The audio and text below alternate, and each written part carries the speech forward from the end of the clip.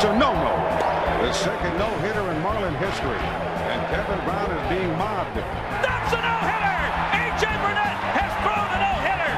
The third no-hitter in Marlin history. He did it! He did it! Sanchez! 9 no-hit innings, but no no-hitter yet. Check swing, gets away. Here comes Stanton. It's a no-hitter.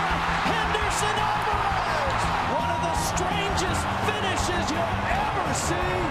Results in the 5th no-hitter in Marlin history. 0-2 pitch.